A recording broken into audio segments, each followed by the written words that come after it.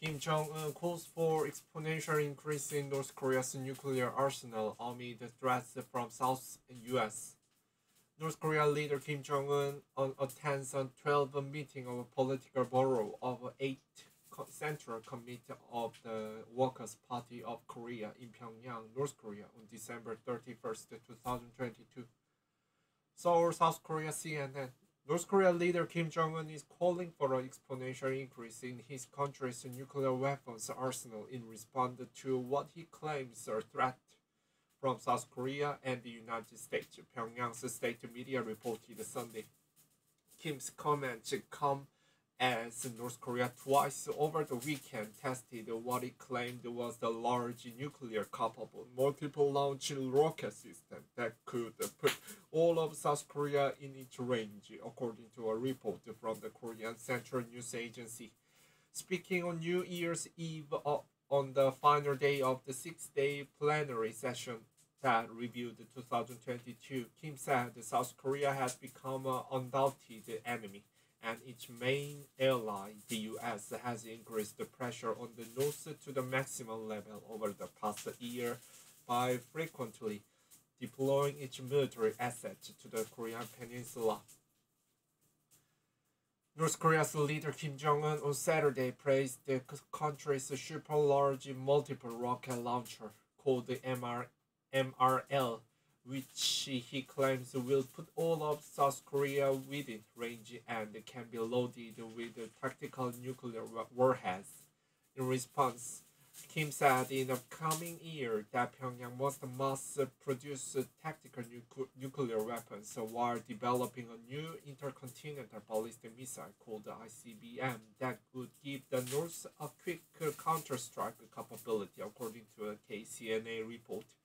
Kim's comments come at the end of the year that saw his regime test more missiles than at any time in North Korean history, including an ICBM that could theory strike the U.S. mainland. On Saturday, in its 37th day of missile testing 2022, North Korea fired at least 3 short-range ballistic missiles from a site south of Pyongyang, according to South Korea's Joint Chief of Staff. It follows that only Sunday with another test.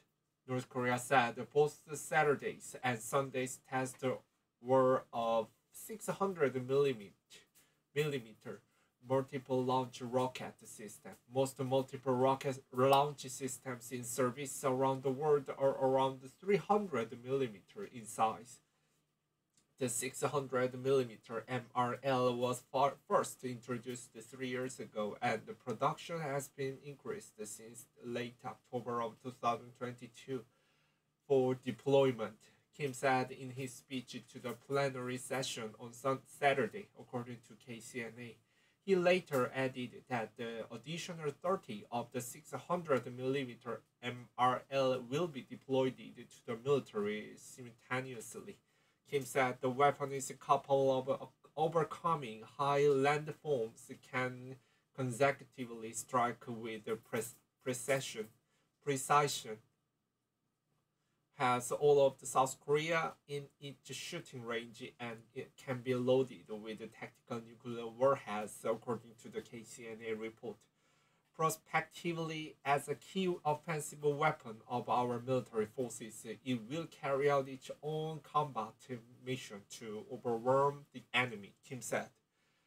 Expert, North Korea expanding capabilities. Leif Eric Easley, a professor at Ewha University in Seoul, said Pyongyang has used the past year to demonstrate its ability to perform a range of military strikes. It recently missile launches were not technically impressive. Instead, a high volume of tests at unusual times and from various locations demonstrates that North Korea could launch different types of attack anytime and from many directions, Easily said. Easily also noted that it's not just the missiles that North Korea is using to up the military pressure on the South. Last week, Pyongyang flew 5 drones into South Korean airspace, forcing Seoul to scramble fighter jets and helicopters to track them and later to send its own drones into North Korean airspace. It all leads to an escalation of tensions, according to Easily. Such provocations, including drone incursions, appear excessive for deterrence and may be intended to scare South Korea into taking a softer policy. But with Kim disavowing diplomacy and threatening to mass produce nuclear weapons, the Yoon administration is likely to further increase South Korea's defense capability and readiness, Easily said. For its part, South Korea is beefing up forces too.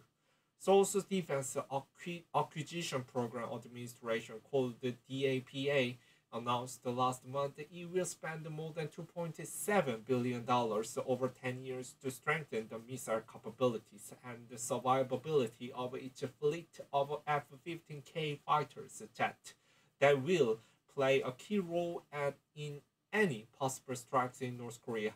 Washington is also not standing still, as well as deploying assets like F-22 fighters and the B-1 bombers to the exercises around the Korean Peninsula. The U.S. military recently activated its first Space Force Command on foreign soil in South Korea, with the unit's new commander saying he is ready to face any threat in the region.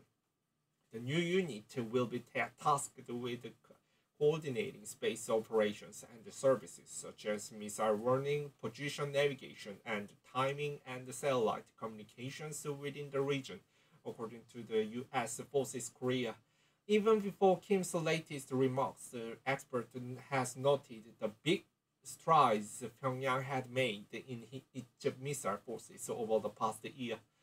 N.Korea Panda, a nuclear policy expert at the Carnegie Endowment for International Peace, told CNN in mid-December that Pyongyang has emerged as a missile power.